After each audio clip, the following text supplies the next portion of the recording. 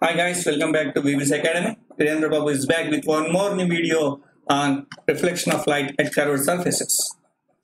In my last series of lectures, I discussed about the fundamentals of reflection at plane surface, laws of reflection at curved surfaces like concave mirror first we discussed, then convex mirror. Okay, we have seen the ray diagrams for these curved mirrors. The image formations also we have discussed for each and every mirror. Okay, in today's session, we will confine our discussion to the mathematical derivation part. We will derive the mirror formula as well as the equation for the magnification. Before going to discuss these concepts, let us have a look on sign conventions. Okay, let's start this session without wasting much time. So, dear students, let us start the sign conventions. What are sign conventions? Sign conventions are the rules to be followed while measuring the distances as well as heights. Okay, so what are those rules to be followed? Let us see. Now the first point is while measuring the distances, all the distances should be measured from the pole. This is what the first important point. And the next one is we have to consider the direction of the incident ray. Okay, so now we'll see how the rules will be implemented here. First rule is all the distances measured along the direction of the incident ray are treated as a positive. Okay, so the distances measured from the pole in this direction are treated as positive. Why? Because this is the direction of the incident ray. Next one is all the distances measured against the direction of the incident ray are treated as negative. Means if you are measuring from pole to this side, those distances are treated as negative. Okay. All the heights measured above the principal axis, those are positive, and the heights measured below the principal axis are negative. Okay. Let us see. I have taken the concave mirror example here. I have considered a concave mirror. Okay. Now let us consider the direction of the incident rays. First we will measure the focal length. Focal length is measured from pole to focal point. Okay. So it is measured against the direction of the incident ray. So the focal length is negative, minus f. Okay. Similarly, let us measure the radius of curvature. Radius of curvature is the distance from the pole to center of curvature. So this is also measured against the direction of the incident ray. So radius of curvature is also negative. That is minus r I have written here. Let us consider an object O dash. Okay. Let us say u be the object distance. That is the distance from the pole to object. The object distance is also measured against the direction of the incident ray in this case. So object distance is also going to be minus u. Okay. Let us say image is formed here. II dash is the image. The distance from the pole to image point is called image distance.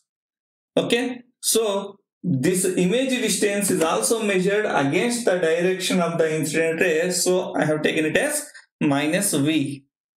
In concave mirror, especially for this case, all the distances are negative. Okay. Now coming to the heights, let us say the height of the object O dash is h0.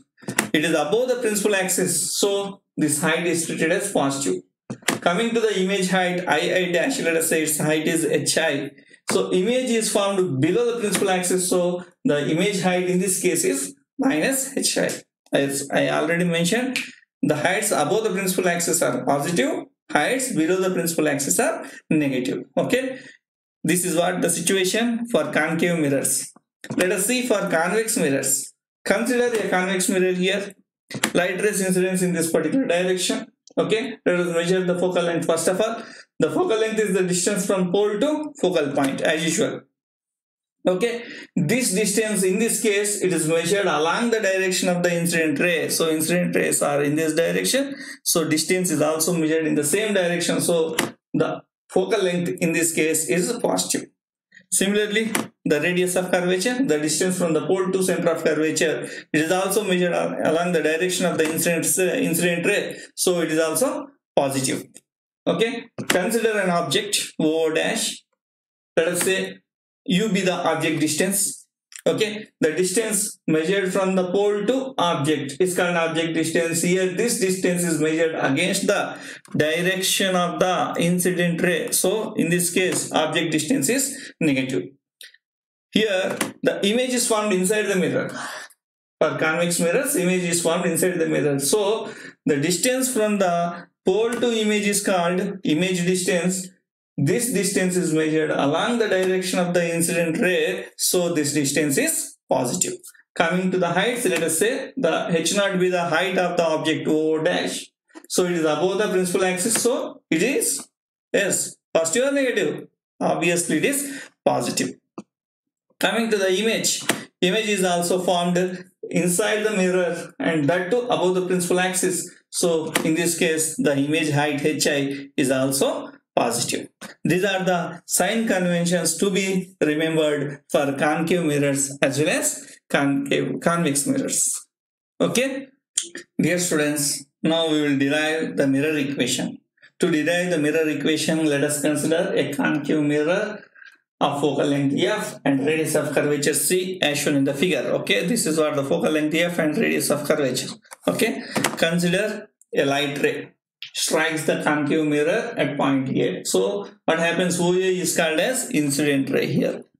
Okay, so at the point of incidence A, I have dropped a normal onto the principal axis and this point is called as foot of the perpendicular, and let us say the point A is at a height of h from the principal axis. Okay, at the point of incidence A, the light ray is reflected and passes through point I on the principal axis. So we'll call this ray AI as a reflected ray. Okay, let us draw the normal from the point of incidence A, which passes through the center of curvature C.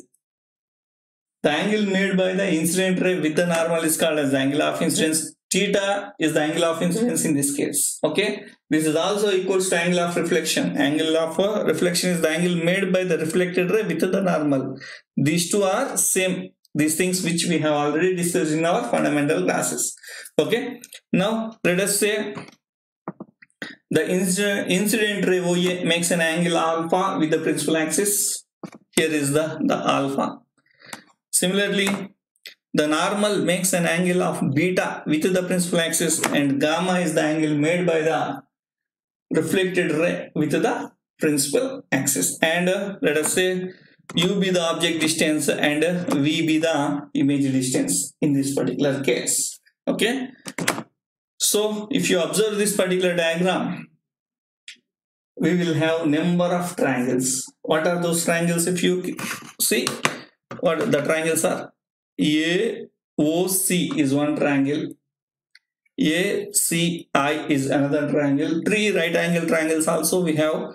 Those are AOP dash is one right angle triangle, ACP dash is another, AIP dash is a last right angle triangle. We are going to use these triangles, all these triangles, 5 triangles we will use for our derivation purpose. Okay, let us start with the first triangle. What is that? Triangle AOC. If you observe this particular triangle, we have 2 internal angles. What are those? Theta and alpha, whereas one external angle. What is that? Beta. The rule is external angle is equals to sum of the opposite internal angles. That is, in this case, beta is equals to alpha plus theta. This is what the rule we are going to use here. Beta is equals to alpha plus theta, or theta is equals to beta minus alpha. Let us name this equation as 1. First equation. Okay. Let us take the second triangle. What is the second triangle? I have taken ACI. Coming to this particular triangle, the internal angles are theta and beta. External angle is gamma. So gamma is equals to sum of the internal angles, that is beta plus theta. But from the equation number 1, we have theta is equals to beta minus alpha. So gamma is equals to beta plus, substitute the value of theta here, beta plus beta minus alpha, or you are going to get gamma is equals to 2 beta minus alpha, or 2 beta is equals to alpha plus gamma. I will name this equation as 2, second equation.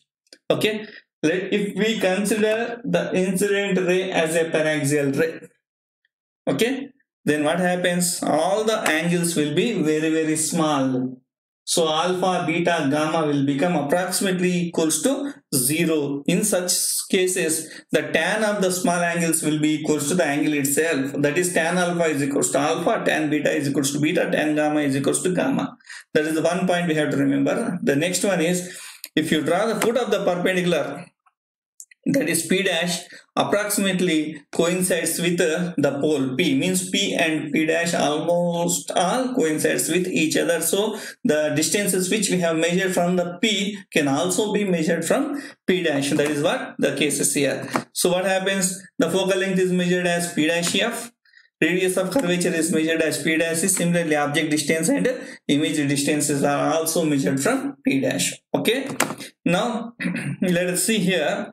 I will consider the right angle triangles now. The first one, the right angle triangle, what is that? A, O, P dash. From this right angle triangle, the angle tan alpha is here na? So tan alpha is equals to opposite side by adjacent side. What is the opposite side for the tan alpha? P dash A is the opposite side, P dash O is the adjacent side. So tan alpha is equals to, as I already told you, for paraxial rays, alpha is very small. So tan alpha is approximately equals to alpha, which is equals to P dash A by P dash O, which is equals to H by minus U, because P dash A is nothing but the height.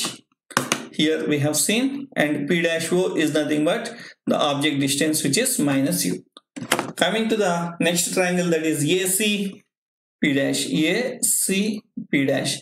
So AC P dash, from the triangle AC P dash, tan beta is equals to beta, which is equals to opposite side P dash A by adjacent side P dash C. P dash C is nothing but what? Radius of curvature. For us, minus R it is. So tan beta is equals to beta is equals to H by minus R. Coming to the third triangle AIP dash, AIP dash, this is what the AIP dash. In this case, gamma is the angle. Here we have tan gamma is equals to gamma, which is equals to P dash A by P dash I. P dash I means image distance. So I have taken it as minus V. Image distance is minus V. So we got the values of alpha, beta, gamma.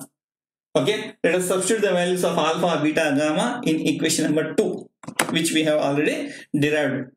So if you substitute the values of alpha, beta, gamma, the equation 2 will become 2h by minus r is equals to h by minus u plus h by minus v. This is what we have derived.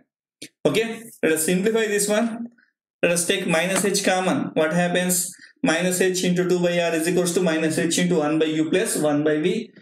Minus h will get cancelled. So let us substitute the value of r here. What is the value of r?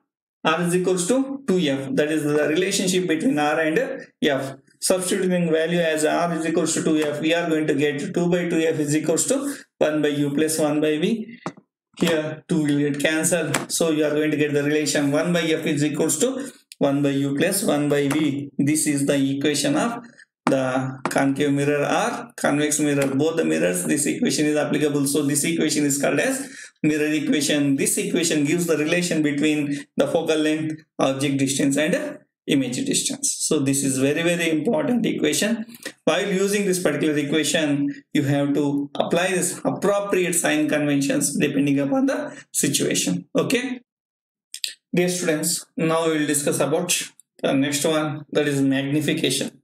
So what is magnification? Magnification is defined as, it is the ratio of the image distance to that of the object distance, or it is also defined as the ratio of size of the image to that of the size of the object. Okay, so it is generally represented by letter m, small m, and as it is a ratio, we don't have any units for the magnification. Okay, so to derive this particular equation, what we will do, we will consider a concave mirror as usual. Let us consider a object O dash of height h0 from the pole at a distance of u. Let us say u be the object distance. Okay, so the distance from the pole to object is u.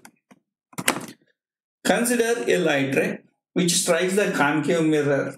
We are considering a parallel ray which strikes the mirror after reflection, we already know according to R1 rule, it reflects back and passes through the focal point. I will consider another light ray which follows the R4 rule, strikes the pole and rebounces back, okay, in this direction. So here the angle of incidence is theta, which is also equals to angle of reflection. So this will become angle of incidence and angle of reflections. The two intersected rays, the reflected rays intersect here. Sorry, the two reflected rays intersect here. So image will be formed here. So let us say the image is I dash, hi be the height of the image, and the image distance is v in this case. The distance from pole to image is called image distance na. So here I have considered it as v. Okay. So here we have to consider two triangles. What are those two triangles? The first one is PO dash is one triangle I am going to consider. The second triangle is PI and I dash. These are the two triangles I am going to consider.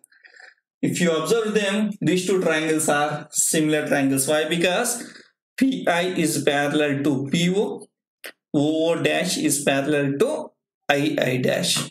Okay. So first of all, from the triangle PO dash, I will consider tan theta is equals to opposite side by adjacent side. Opposite side for this theta is O dash, and adjacent side is sorry, nothing but PO. So PO is the adjacent side, OO dash is the opposite side. This is for the first triangle PO dash. Let us consider the next triangle. What is PII dash? From the triangle PII dash, tan theta is equals to opposite side. What is the opposite side? II dash. And what is the adjacent side? PI. Okay. We already know that is from equation 1 and 2. Here one point I have to consider, as the thetas are same, angle of incidence is equals to angle of reflection.